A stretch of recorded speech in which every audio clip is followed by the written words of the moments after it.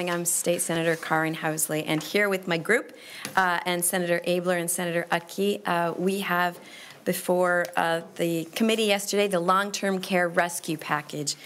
We've all heard, and you've heard me in my Aging and Long-Term Care Committee over the last 2 years talk about the crisis that we are in.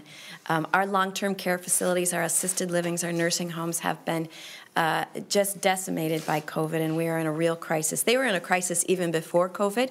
They were down 9,000 employees, open vacancies for those folks to help take care of our most vulnerable. Now there are 23,000 vacancies, and our facilities, our assisted living homes, are struggling to find people to come and work to help take care of these folks, and they're having a hard time retaining these folks also. So what this bill will do, we have retention bonuses for those folks that have already been working in the long-term care facility. They will, from PCAs to nurses to hospice cares, palliative care folks, $1,000 retention bonuses for those folks. Then we will have hiring bonuses, $1,500 for those folks who are interested in going into this wonderful caring line of work. $750 upon hiring after they've worked there for 30 days, and then another $750 5 months later.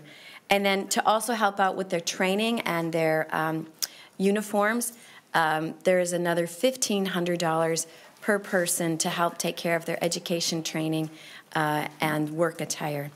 The whole package comes to $265,000. Oh, no.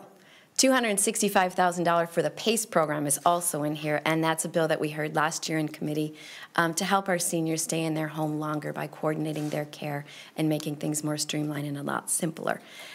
So the whole bill is 300 and, what is it, 260? It changed. 322. $322 million we will be infiltrating to help hire and retain long-term caregivers and help our assisted living and our nursing homes.